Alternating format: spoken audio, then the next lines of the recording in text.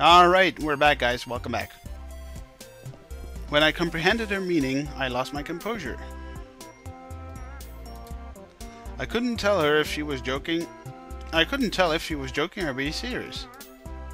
For the moment, I began to look away from her, but before I could, she...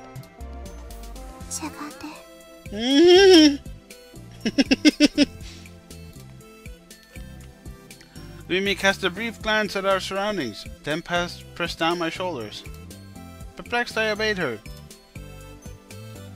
Hugging my knees, I leaned up against the shelf of CDs. As I puzzled over her intentions, Rimi crouched in front of me. Whoa! Whoa! So she wanted me to sit directly on the floor? I didn't want to act that much like a delinquent, but Rimi grasped my calves and forced my knees to unbend. Holy shit. I couldn't stop myself from sliding down, legs thrown in front of me. Mother of God! Close your eyes, children! Suddenly, Rimi straddled my legs.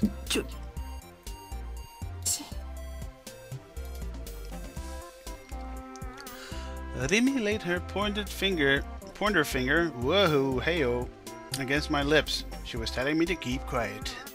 Kinky. But, doing this kind of thing in the middle of a store? Rimi looked down at me bashfully, as though she'd read my mind.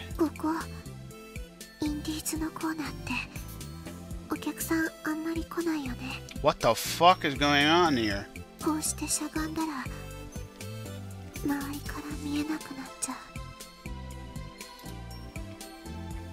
So, what about it? Rimi's face became even closer to mine. Her breath tickled my cheek. A hot sigh. I was too captivated to look away from Rimi's ardent eyes. Her gaze seemed to draw me in. Rimi looked directly back at me. Still looking, she began moving her hands alone, undoing the buttons on my blazer one by one.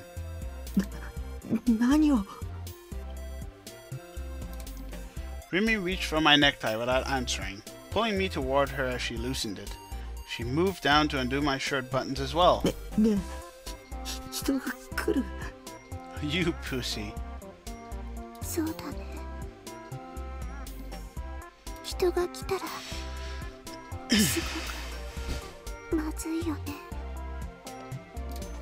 Her slim hands, belying her words, slipped past my bare chest and into my shirt.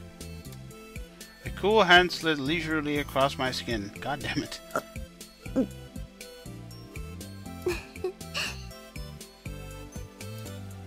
A bewitching smile. I felt a pang on my chest at the sight of her expression. She was normally so bright and cheerful, and gave off little in the way of oh snap! And gave off little in the way of a sexual atmosphere. Yeah, no shit. Otherwise I'd be dead. You'll be dead!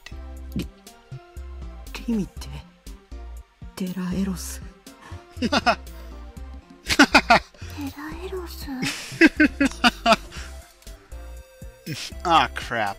I blurted out exactly what I was thinking. That alone was enough to unsettle me.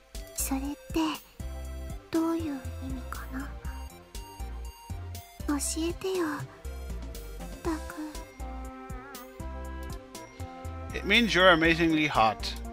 The tips of Rimi's fingers caressed the sides of my neck, crawling over my skin. It tickled, and it felt amazing. I don't know which kind of skin she's touching right now.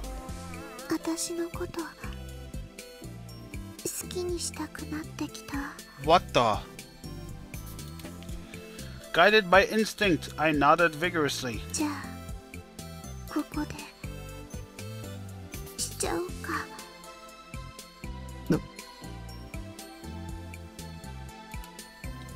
I doubted my ears. Do it? Here? Did that mean? Yeah, and what? Oh my god. Oh, you couldn't give this guy pussy. Duh.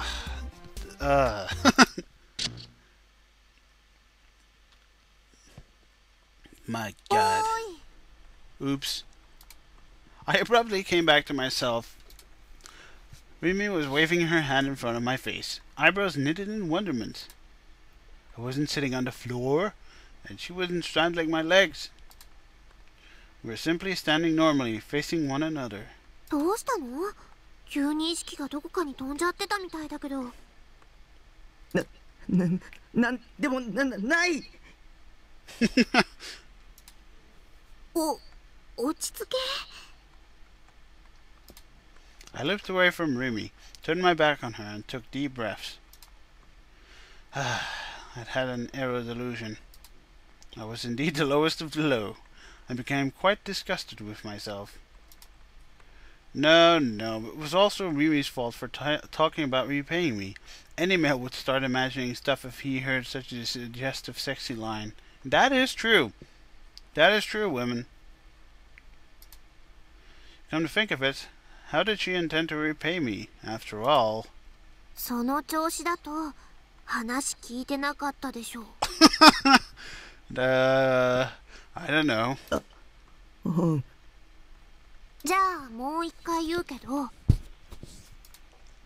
私のお気に入り CD を貸すっていうので手を打ってくれないかな。Nah, shit.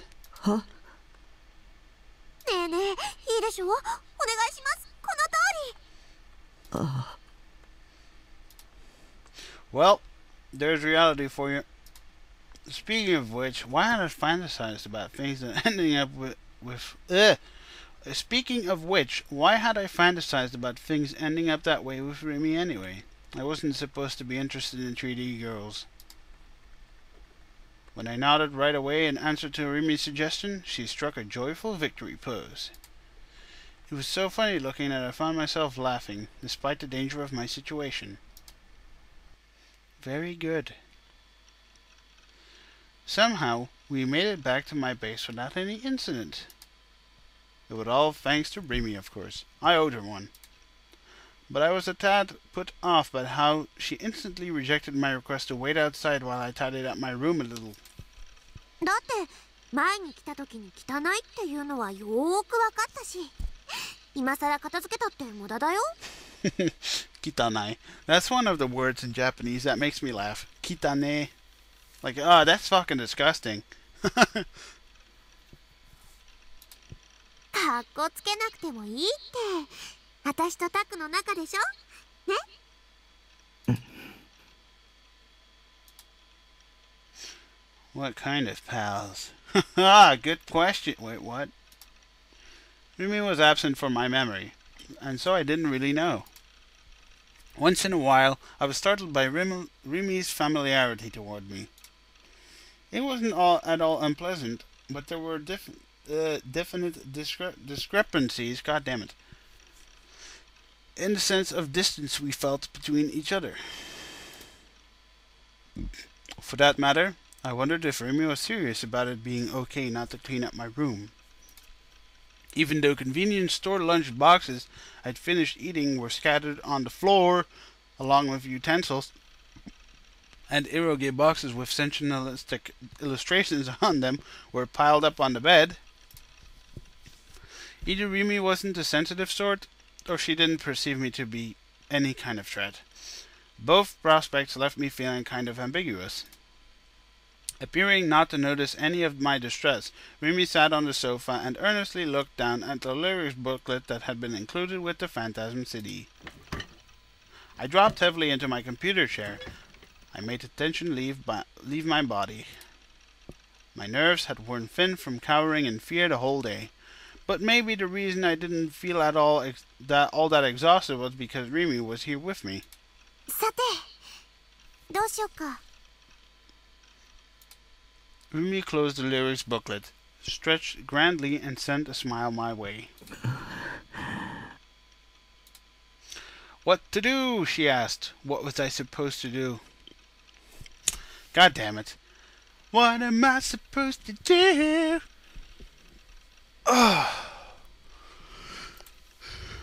Rimi hadn't come here to hang out in the first place.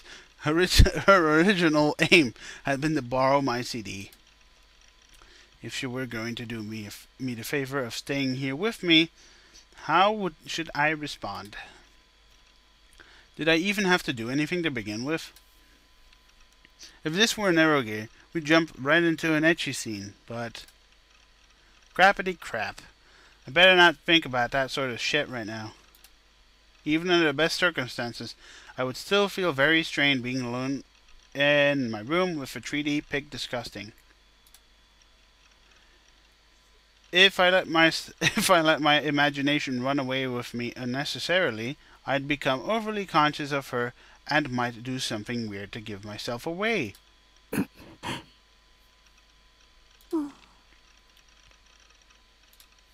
Silence. Infidels! Remy gazed vaguely at the manga volume scattered on the floor and the eroge stacked on the bed. So awkward. I had to sense that I ought to start a conversation, but I couldn't think of any potential topics except games or anime.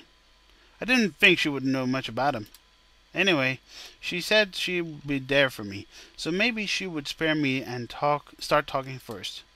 I'd be in trouble if she expected me to take the conversational lead. I know that problem. I didn't know how to handle 3D pig disgusting after all. I was grateful to her for staying with me, but I wouldn't be able to hold up under the pressure of this silence. The dimness of my room was also a part of the issue. It gave me the hallucination that there was something lewd in the air between us. Unable to keep still, I turned my face to the PC. Nerdish sexual tension. Ah, yeah. Oh man, I had that problem once in a while too. When there would be a girl in my game room here, full of fucking games and random shit and posters with like half-naked girls off like this anime, and then this girl comes in your room and you're like, oh hi, don't pay attention to the posters. And you're just going through your mind, I should have not said that, she might have never noticed them. Oh man, I remember that fucking time when I had to go to school and this girl came to pick me up because we had to go together, and she was like my worst enemy at the time. Oh, God damn. It was so frustrating. And she comes into my room. My mom's like, hey, there's a friend of yours. And I'm like, oh God, what the fuck? She comes into my room and she just looks around and she says nothing. Like, she just says nothing and says, okay, let's go. And I'm like, yeah. And I felt myself die right there. Yeah. I thought of it earlier at school. Something that might be a hint about how to come into possession of a D-sword. That music. Is it possible to change your imagined visions into actual images? Using the things Senna had told me about VR technology and how humans are electrical devices as a springboard, I began probing into the matter. 何してるの? Rumi stood up and approached me. Should I explain? But how best to explain it to her? What a hassle. ねえねえ、何してるか教えてよ。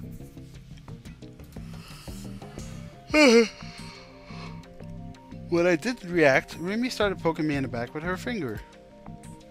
I certainly couldn't ignore her, could I? 君はその妄想が現実になるって信じられる? As I entered search keywords into my browser, I spoke without looking over at Rumi. In fact, it seemed more like I was addressing Saratan. 妄想が現実に? 無理でしょう。もしそれができたら、人はとっくに万能になってるよ。Hey! Omnipotent, huh? Well, that might very well be the case. Delusions were a world where even the most unrealistic things became possible. If they became reality, it would mean making the unreal into something real. それがどうしたの?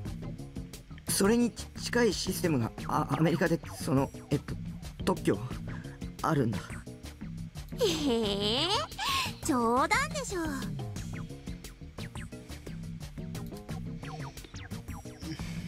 I sensed Remy letting out an exasperated sigh behind me.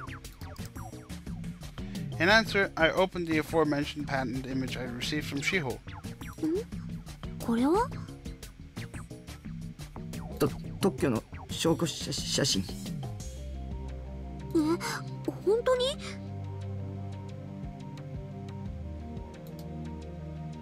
Leaning forward, Remy brought her face nearer to the monitor. She ended up peering into it from very close beside me. 私英語って苦手。すごいね、タク。英語読めるなんて。So close. She was so near me, I could see the reflection of the monitor sparkling in her eyes. It was starting to get flurried again. I was starting to get flurried again. ねえねえ、どういうことか教えてよ。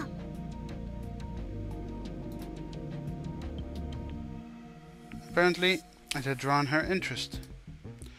Doing my best not to think about how close she was, I focused on looking back and forth between the monitor and Seraton.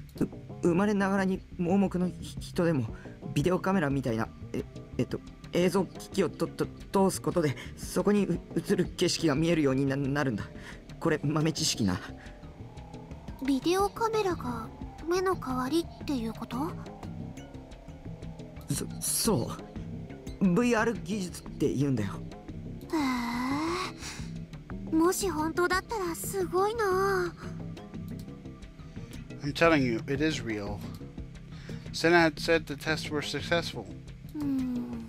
でも機械を使って目が見えるようになるのと妄想が現実になるってどうつながるの？私頭悪いからよくわかんないや。While explaining it to Remy, I played around with likely sounding search keywords, using trial and error, but I couldn't find the sort of page I'd been looking for. Even so, I persisted in inputting more new keywords. 映像機器に映る景色も脳内で思い浮かべた妄想も電気信号だから。逆に考えるんだ。脳内に電気信号を送るんじゃなくて脳内から電気信号を送るって考えるんだ。ほほう。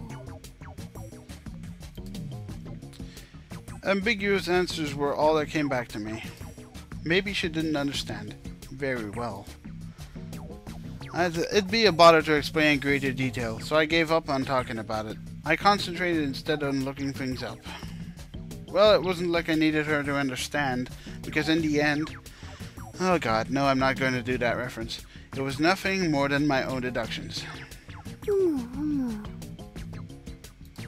Mimi went on nodding and making noises of dissent, all on her own. I figured I would leave her be. I'd run a variety of searches, but I couldn't find any documents verifying my line of reasoning. Deciding to alter my approach a little, I began running searching, emphasizing the patent-related aspect of it. I went to a foreign wiki site that Shiho had told me about. One about American patents. Shiho? Like, seriously, Shiho? I'm... like, whenever did his name change? I began searching to see if there were any patents similar to what I had in mind.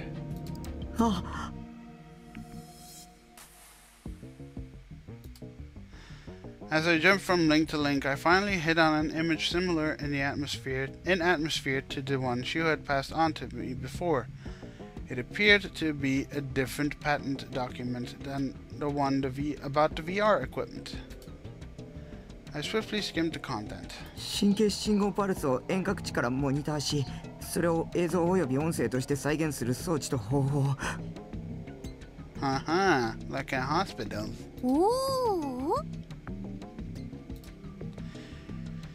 It was exactly what I've been thinking of. I unthinkingly hovered out of my chair. これすごいぞ。すごいの？何が？簡単に言うとこれ他人の思考を盗撮する技術だ。思考を盗撮。 In short, it meant you could use special machinery to spy on the sounds and images people thought of in their heads. On top of that, it said the neural pulse monitoring could be performed via satellite. That would make it possible to film the thoughts of everyone on the planet. 本当にそんなことできるの？ SF 小説とかそういう類のものなんじゃ？特許ってそのシステム自体が完全に仕上がってないと絶対に取得できないんだって。 So it had said when I looked up patents online. だからこれもちゃんとシステムが確立されてるってことだよ。 This wasn't fiction. With enough money and technological power to construct a system, it could be made into reality at any time. But that is where we will stop for today, because I need to record more Pokemon. And I'll see you guys later. Thanks for watching.